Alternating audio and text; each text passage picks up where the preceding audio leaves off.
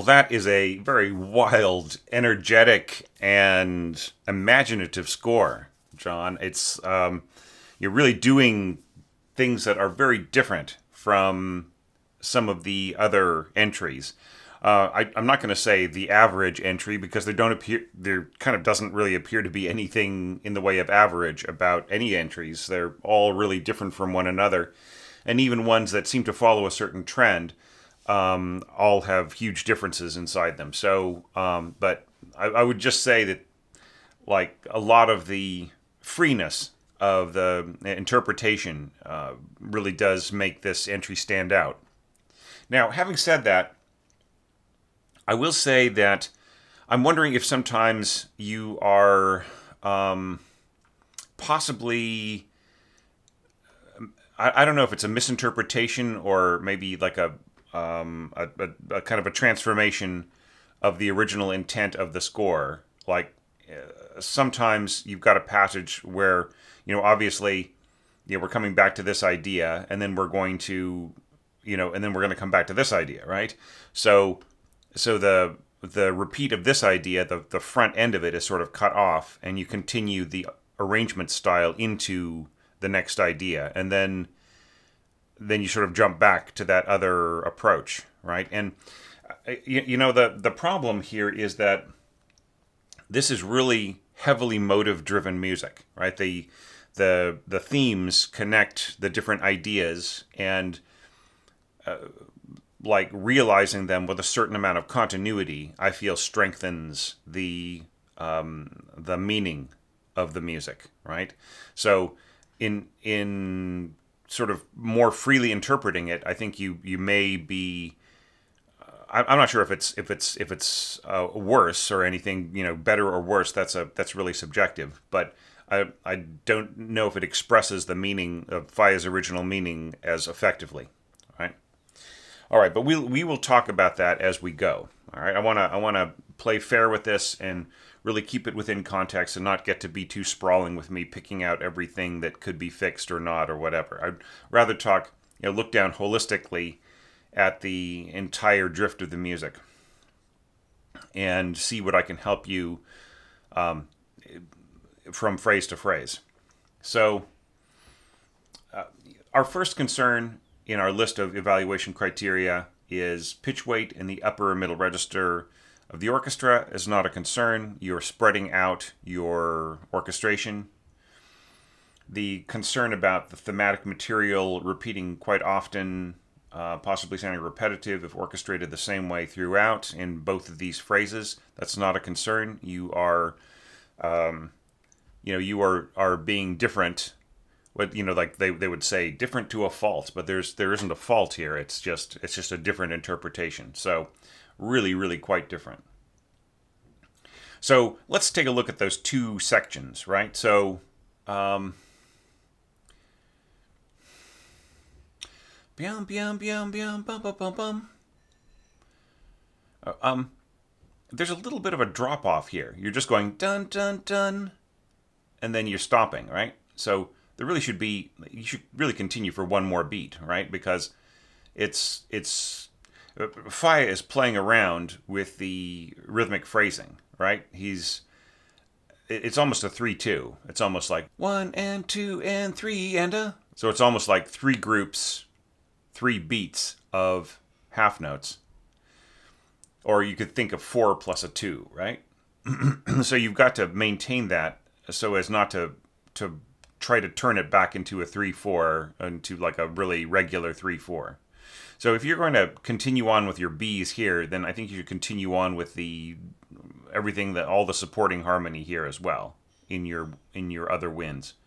And then like here you kind of drop out, and this is sort of puzzling me. I'm seeing this a lot in some of these arrangements.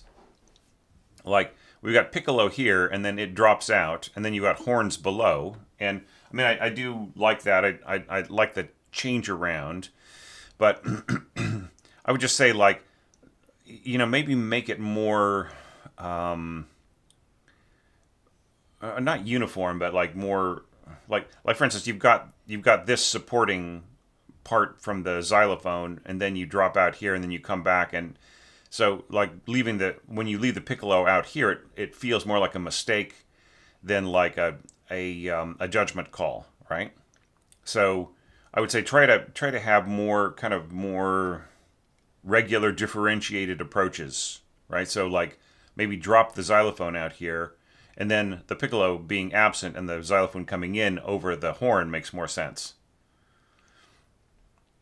Now, I feel that like you should just continue bum bum bum bum. Like if you want to add this below in the third and fourth horns, they're not really doing anything. Yeah, it's strange. You got some crossed off symbols and some other things. Maybe it's just translating that way in the PDF. It's weird. Okay, well, anyway. But, I mean, yeah, like you're trading over to trumpet here, and I don't know, I mean, I just feel it needs to be a little bit more cohesively scored right in here, right? All right, but still, you know, I mean, it's a strong idea. It just needs to be a little organized. So jumping over to the next part,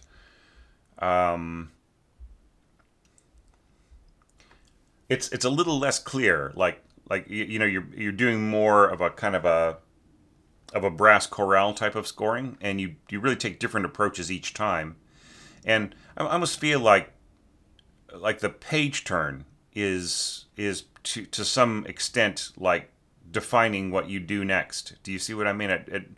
Like, you know, at the page turn you drop out on your trumpets, right? It almost feels like you got to the page, you got to the next page, and started continuing on, and maybe that's why that it's a bit of a like there isn't really a carryover in the style, right? And then almost as if like you scored 2 bars,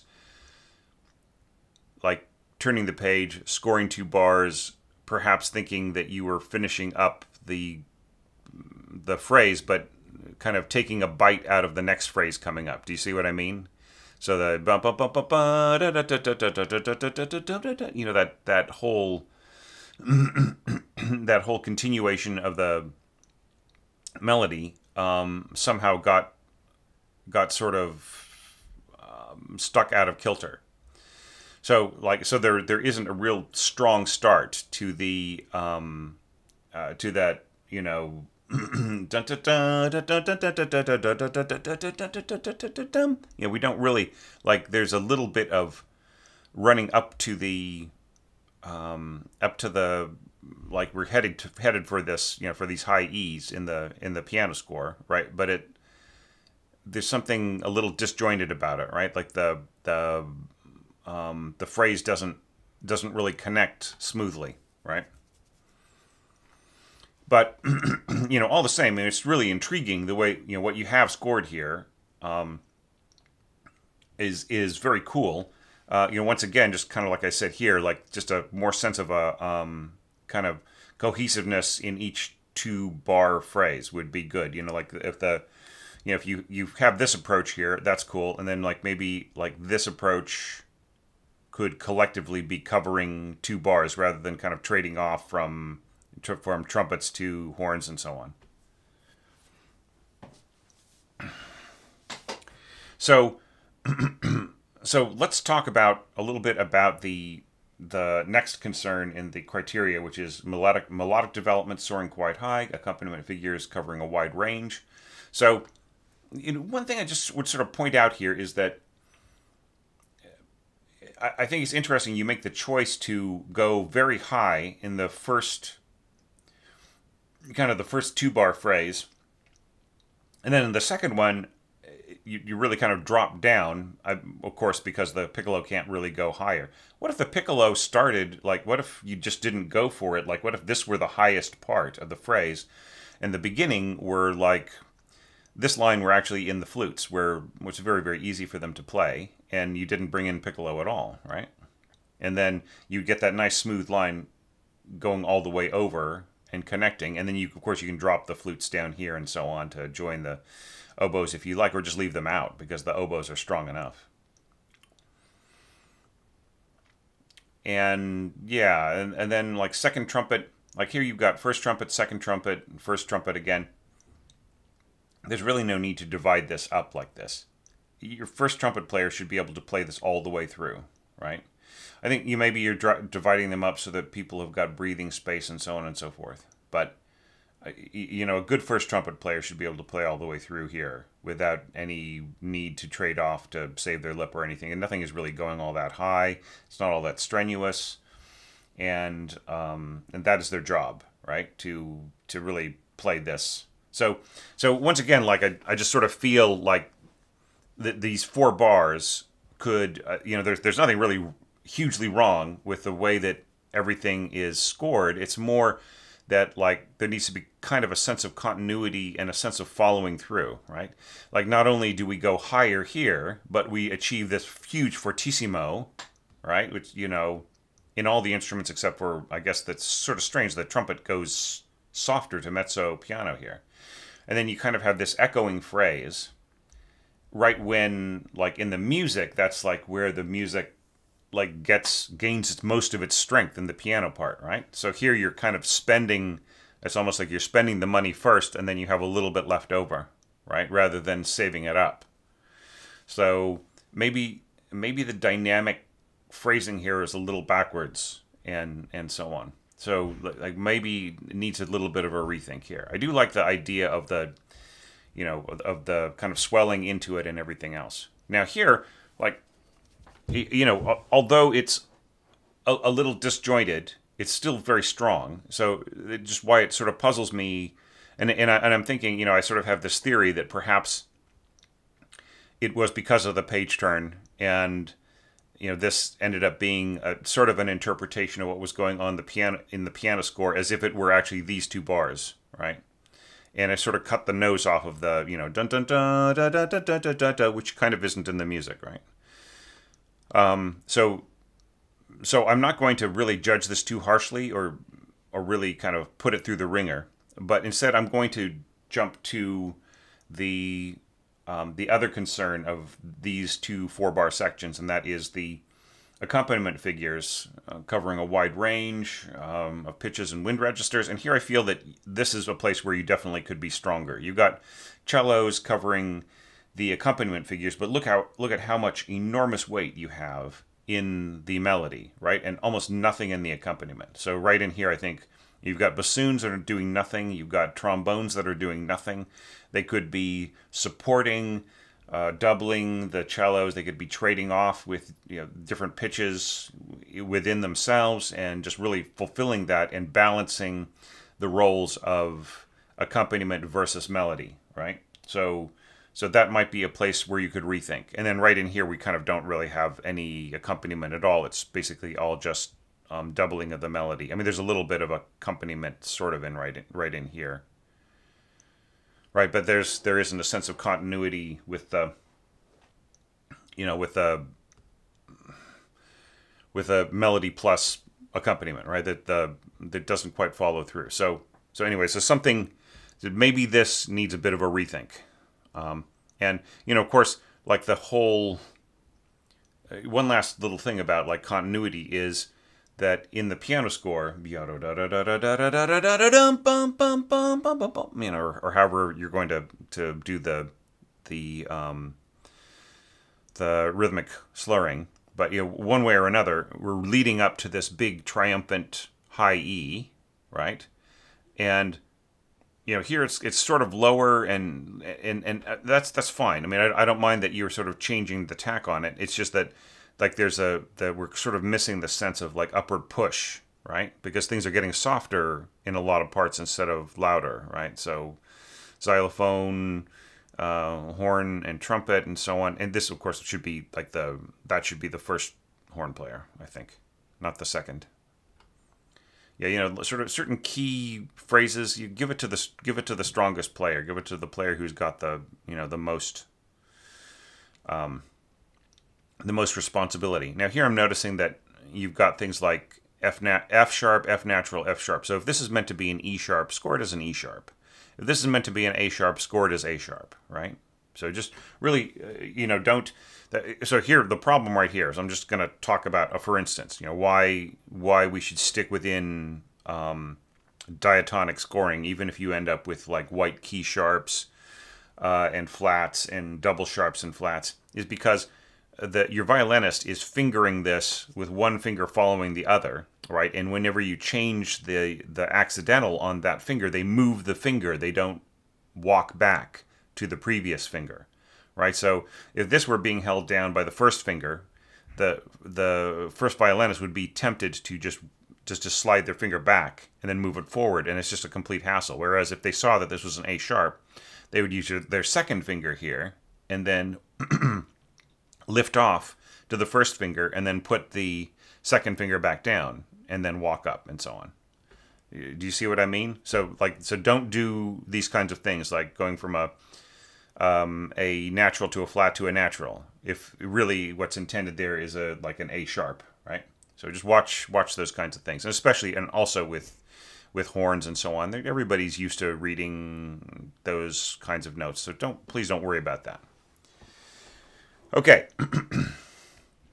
so now we're getting to this section in here, and it's kind of interesting. Like my concerns in the criteria are a sense of relentlessness if there is no change in the textural contrast. That's not an issue. You're constantly shifting the textural contrast.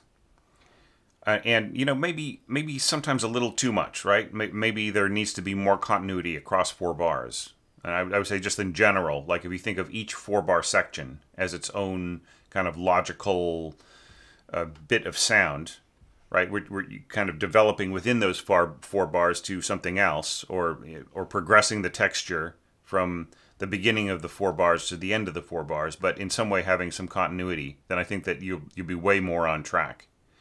But anyhow, this is all right. I like the oboes and the horns stacked like that. You're bringing in more voices. That's cool as well.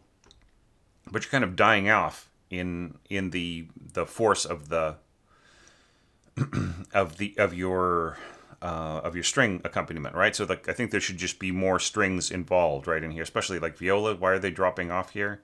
Why aren't there any cellos in here? And the other danger too is turning the downbeat here into part of the overall phrase, which is something I've mentioned a few times. But like this is actually the end of the phrase from before, right? Yada da da da da da da da da da dun, and then the next phrase starts on beat 2. Right? 2, 3, 1, 2 and 3 and 1, 2 and 3 and 1, 2 and 3 and, right?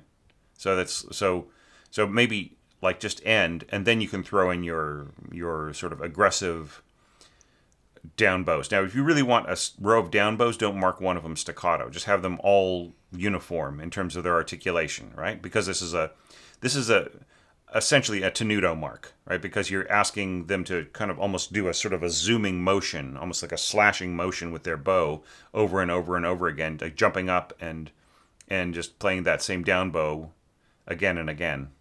I would not put down, down, down, down, up. I would say just have this an up bow under and just rather than having it, da da. Have a da. I mean, you are sort of setting up these little pairs, right? But you're not really throwing in the articulation, the appropriate articulation here. So I don't really know what to think. And you also have these nice strong half notes, right? So I don't think that there's any need for you to kind of cut this in half like this. I think it should just be one big slur. And so it can just be down, up, down, up, down, up. It's just so much more natural. Or if you're thinking about it the other way, like in the terms of the phrasing, you could go down, up, down, up, down, up. Right? There's a number of different ways that some of this can be worked out. And I would say try to match the same articulation style in your winds and your strings right here. But I really love this da da da da da da. I think that's really a cool idea, right? Maybe like once again, it's a little disjunct, right? Like here the violas come in and then they disappear, right? And then suddenly the strings start here. right? Maybe it would be better to have a more kind of cohesive approach here. Just where the instruments gradually introducing themselves, gradually trading off, rather than just coming to a dead stop. Maybe if you really want to trade off with the trumpet timbre here, start soft, like start piano, and then here have a diminuendo down to pianissimo at the end, right? And then you get the trading off quality. But just be careful about throwing in xylophone everywhere. I would say just really save it for specific little things, because like the xylophone tries to make everything about itself. It'll just really dominate, and then when you stop it all of a sudden, what happened to the xylophone? Right? It tends to distract attention from all of the beautiful orchestration that you're doing in other places and just focus it on it, right? So I'd really, I wish I could spend more time on that first screen, because there's a lot more to say, but this is kind of funny. There's a huge forte sign. So, so we're getting to the next part. And it's a little strange. Like this part right in here is a little underpowered, right? Because you're still sort of digging away at these other things and throwing in all of these down bows. Don't get too attached to this whole idea of throwing in a bunch of down bows in a row, right? Because here, like, you just neglect it, right? So there isn't any resonance between the two things. So I would say if it's not that important over here, then it shouldn't really, all you have to just write is deliberato here, and the players will just play intensely, and you'll get the sound that you want, and you don't need to throw in all those down bows, right? And maybe you could support there could be a little bit more power in this. So the thing is, like, the problem here is that you have really intense, this really intense scoring right in here, and you've got this line right in here is doubled bass clarinet and violas. Right, so it's very, very committed kind of string and wind scoring, and you have the oboe on top just kind of chuckling along, right? So is this one single oboe line enough to carry the melody against all the accompaniment style?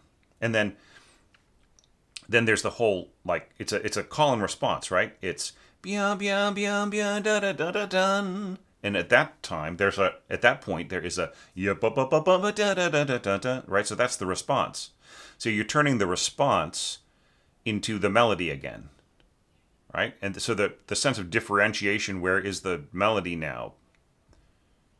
Bum bum bum ba da dun dun dun. You see, it just gets a little, it's a little vague as to what is, where the focus of the melody is on. And and I'm not taking anything away from you have this wonderful need to sort of move through colors and to change things around. I don't want to take anything away from that, but it's more a matter of defining the functions clearly, right? So you can move everything around, just so long as especially the function of the melody, since this is really motive driven work, right? Just the motives interacting with each other, that's really the part that makes the scoring the strongest, right?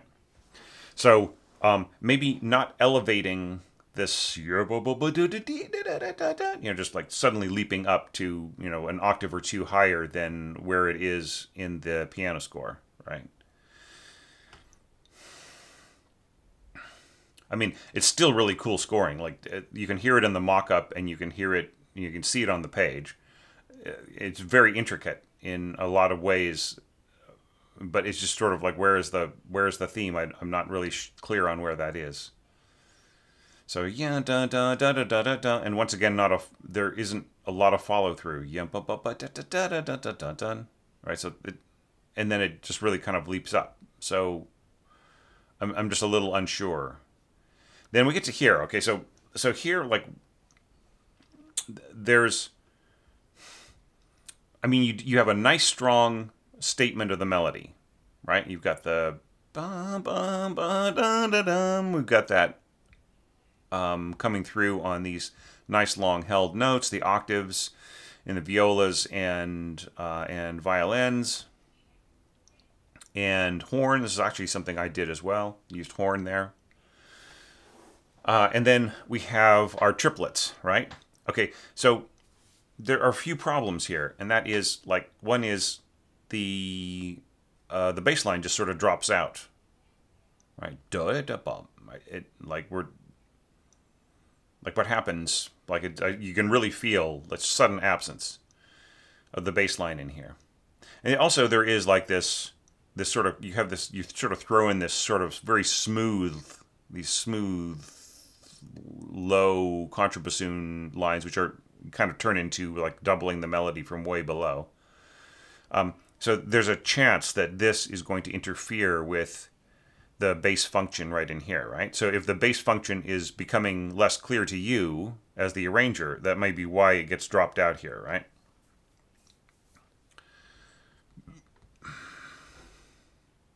But I mean, like, I'm not really seeing anything that's all that impossible for anybody to play. I mean, and I like little bits of reinforcement here and there, like the flutes on top, and I mean, there's some really cool stuff about this. I just say, like, really be careful in sections like this that, like, try not to cross the line so much, right? So you've got this, you've got this melody here in the flute, and above you've got the oboes going diddle diddle diddle diddle. So it's like really kind of hard to figure out like where's the melody. Like, so, and you've got the A and the G kind of clashing right here, which is, I mean, that's fine, but it's just in terms of like where's the melody up here, right? So I think maybe that's the big concern with this screen, or with this section, I would say, in my evaluation criteria, like maintaining differentiated roles in closely spaced melodies and overlapping accompaniment figures, right? And since you are throwing in so much variety across the course of 16 bars, and you're just really changing the approach constantly, I think that you may be losing track of balancing the functions, like those inner voices, like highlighting certain ones, having other ones become more subsidiary, keeping triplets from overwhelming the melodic line. It's just hard when the triplets are crossing the melodic line, right? And then, but I mean, like the very last concern, which is keeping the textural contours fresh and not too much the same, you have basically checked that box with with one of the biggest pens, right? So that is not a concern. You really are keeping things differentiated, and I don't want to squelch your sense of creativity. And like I said, this is one of the most imaginative kinds of approaches of just constantly shifting and changing and working things out. But maybe there's just a little too much, in a way, just like too many different, like the variety is so much at times that it's hard to really kind of track where the main idea is, right? So maybe just reining it in a little bit will make the other features of the score stand out better, and then the imagination that you're applying to it will be even more powerful in contrast. Okay, so here you're starting to kind of pile on the texture, da-da-dum, da-da-dum, da-da-dum, da-da-dum. Right, and the bass line is coming back now a little bit. But, I would say just try to make the bass a little bit more consistent. Like, we've got a touch of tuba in here, and then the cellos and the double basses, and yeah. Okay, now here's where we start to get into some concerns. Like, here it says slow down, right? And if anything, the score started getting faster, and then when we got to here, that whole I don't know if you noticed in the original score, doppio più lento ma sempre mosso, right? So in other words, twice as slow, but just a little bit faster, right? So in other words, like, if you saw the materials that I provided, it is it's a quarter note equals 100, and that's where most pianists are keeping it. So maybe those changes, those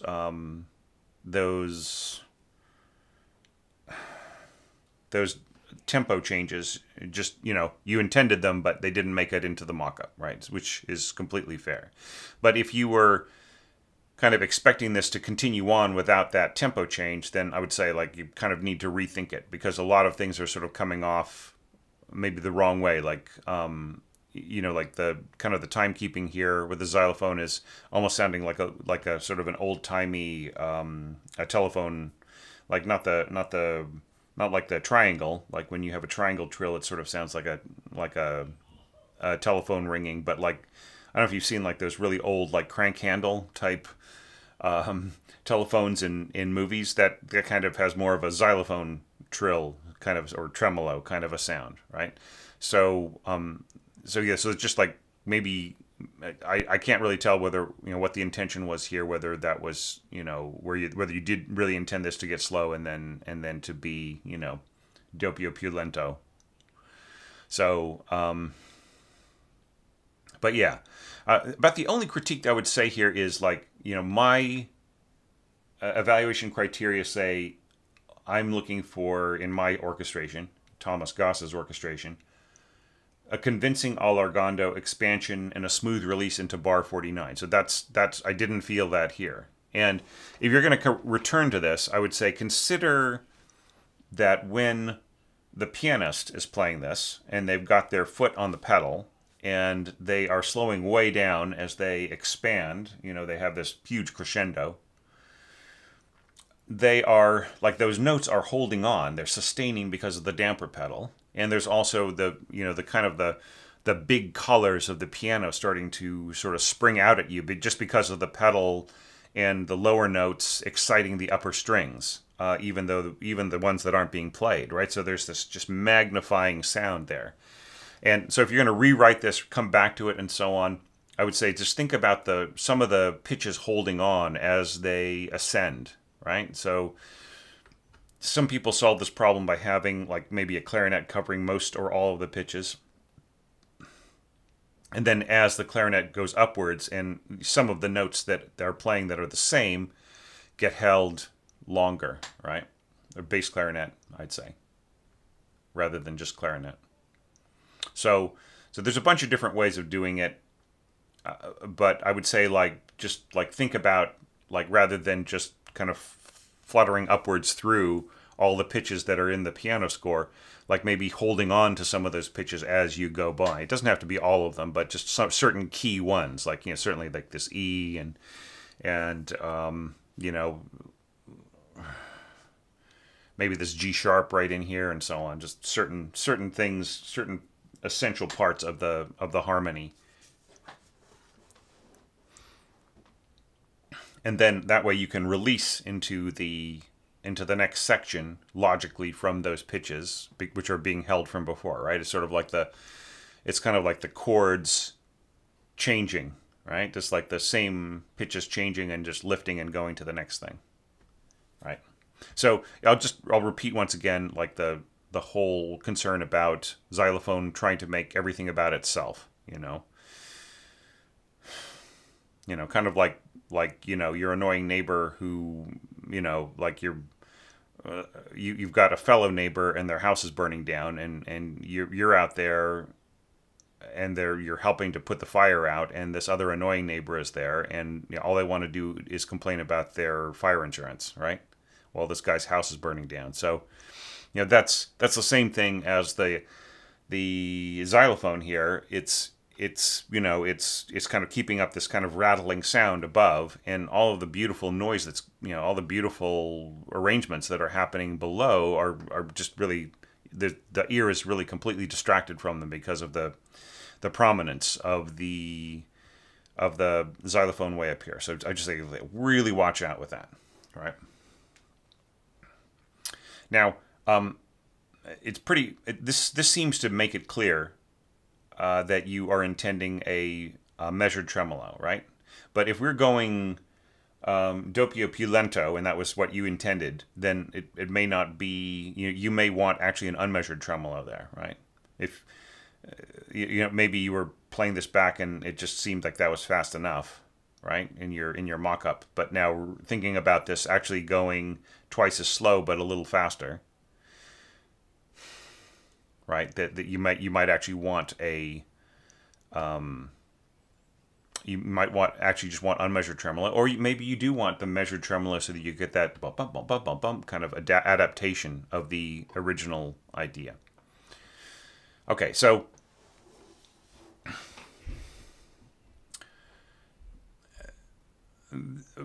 like kind of just thinking about the treatment of the melody. If you want things like this, like trading off from oboes to flutes, you want that to be a really smooth trade-off, try to have a dovetailing note, right? So have your A2 oboes end on a 16th note E to trade off to the flutes, right? Or you can have the flutes, you can do like a dynamic trade-off where the oboes diminuendo here down to pianissimo and the flutes come from pianissimo and then crescendo to mezzo forte over the same 4 notes.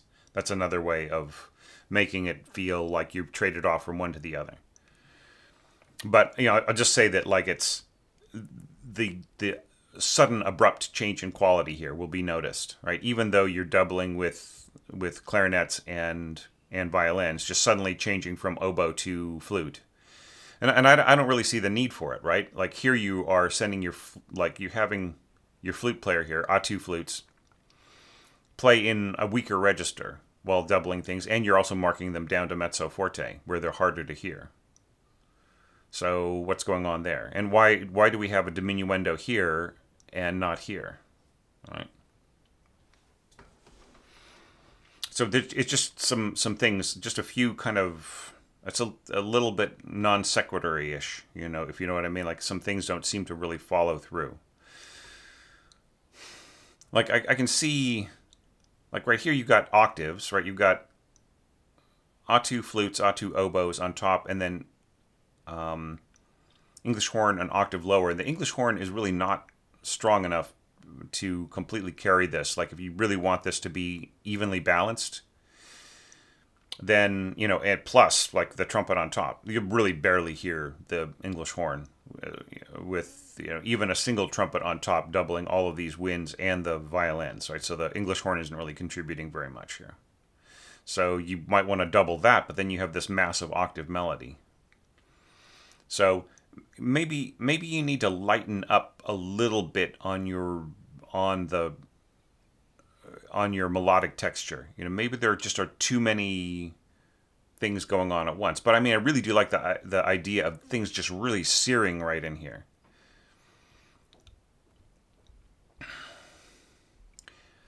So I mean, I'm not saying it's wrong or to change it or not, but these are just things to think about in terms of like the overall shape of what you're doing here.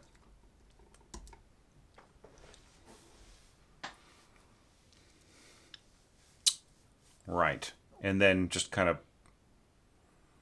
I mean, I like this. Flute, English horn an octave lower, bass clarinet.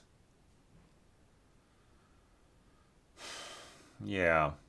And like the trumpet in the middle along with the violins. Now, this is a little strange to me. You have this beautiful soaring slur right here. Now, why is the violin like just kind of chopping this down? Like, pretty much any concertmaster is going to come and just like scratch all this out for their section and then just put a nice big long slur over it, right? Why kind of hobble this? Because you just imagine them changing their bow constantly. Is what you're asking them to do, where everybody else is going yum, and here they're going Yeah, I just don't think that it really works as well as you think it is right here. Yeah, a lot of the stuff is pretty workable. Yeah, I mean, I like this. I love the horns right in here and this big jump up and the bass clarinet. That's very, very cool. All right, so now we're getting to like a section where, I've sort of skipped over a few things, accompaniment pattern, keeping it from becoming too regular and predictable and so on. Careful treatment of the melodic voice to make it feel authentic to the composer's style. I think that you're covering some of those bases really well. So managing the sense of restraint. So, and here I think that if you had really gone doppio più lento, right, then this would be way more effective. You know, but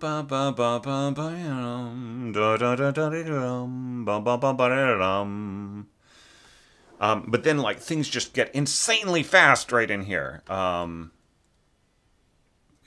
Over these, you know, especially right in here, it's just, and then poco affrettando, it's like prestissimo, right? So I'm just feeling that's just like way back, if you'd thrown in that doppio più lento, these changes would make a lot more sense. So yeah, at the tempo that you're going here, like it's not, you know, these 16th notes are not going to work, right? But at doppio più lento, it's beautifully playable, right? So just maybe that is the problem. So here, like when you're increasing in force, I don't understand why you're going to a single oboe player, right? So, you know, just in order for and also why the, you know, flute and then oboe. I don't understand that either. You know, I don't understand why the oboe drops out here and then the flute drops out there. So, you know, just maybe a bit of a rethink in that. And then, like, also if you're going to have like this lower voice right in here, maybe set it up like it could, you know, bump bump bump da da da da da da da da da da. It's like this kind of octave tracking from below, actually 2 octaves. Possibly needs a little bit of doubling from some other player, maybe in the strings or something like that, because there's so much force above that just really will have a tendency to disappear or get swallowed by everything else going on. And especially if you kind of have a conflict here with this activity right in here in the cellos, kind of covering the same area as this line. You know, once again, you have functions crashing into each other, right? That may not be worked out as well as you think. If this were an octave higher, though, like maybe not with bass clarinet, but with English horn. So, like, say if you've had English horn, and you know some of this dropped down a little, right? Like you sort of doubled this lower part in the cellos. What if this were being played in the cellos, doubling with bass clarinet, and it was the clarinets or the English horn or both that were playing this an octave lower, with the second violins also doubling that, or violas, doubling the continuation of this? Then I think that would be more effective.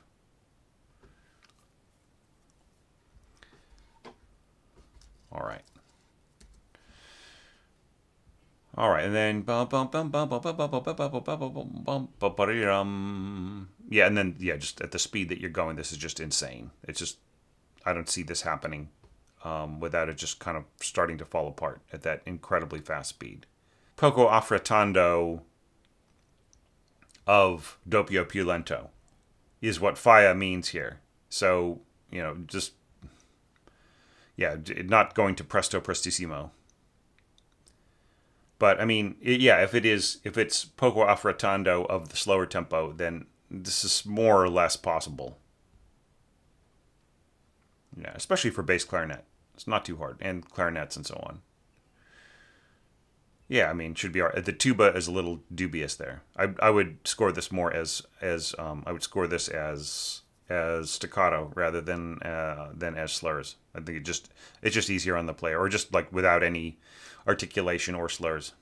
Maybe throwing in a little bit of an accent there at the end. So yeah, so once again, really engaging score, and to really go through it and to like fix a bunch of bits and to explore it and perfect it to where you would want it to be, probably would, you know, take another couple hours of discussion and also talking to you face to face, and it really would become more of an orchestration lesson and like rethinking a lot of parts and so on. So I would say, like, when taking this on, just really think about like following through. Think of the phrase groups, you know, like a 4 bars of this, 4 bars of that, and you know, you can progress the texture from one texture to another, and you can do trade-offs from textures to textures, but just make sure that the functions of the parts are really clear, whether you're trading them off or you're keeping them consistent, right?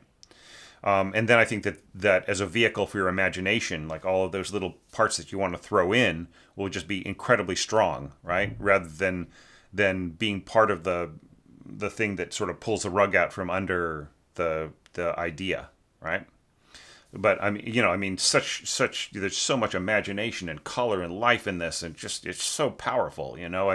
I'm not putting it down at all, but you brought it for me. You brought it to me for advice. That's the advice that I'm giving, right? Is that the cohesiveness can, if that is fixed up, so that the continuity is really strong throughout all the parts, then like the kind of the way that it's sort of fraying and coming apart will actually become this big strength of having, not being locked down into any one particular kind of approach, right?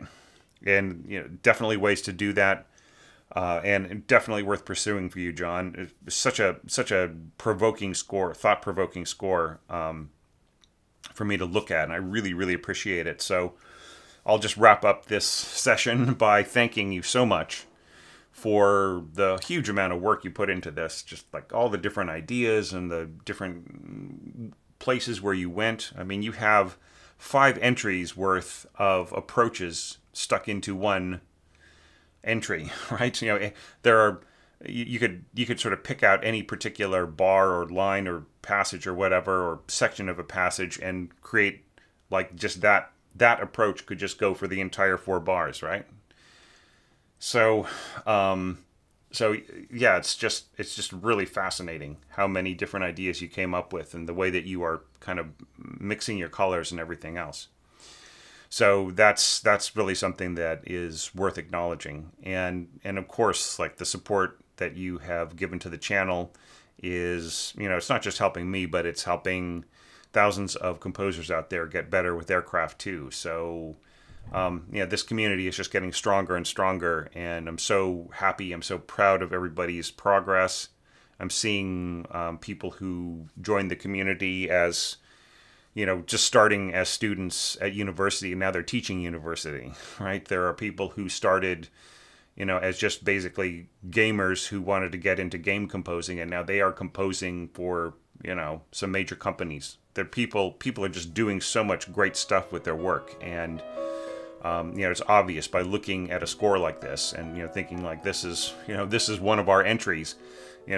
People are able, they've got the, whether or not the opportunities are out there for everybody to take hold of. There's absolutely no question that the talent here in this community is just powerful to take on, many industries of the needs of many, many different types of professional scoring out there. So thanks so much. Thanks to you, John. Thanks to everybody on Patreon, and just awesome troopers, people on Patreon making comments on the website evaluations and vice versa. It's amazing. And thanks to everybody who is subscribing to this channel and is participating in this orchestration challenge, whether you submitted an entry or you're just watching and enjoying this. I really appreciate it. Thanks all.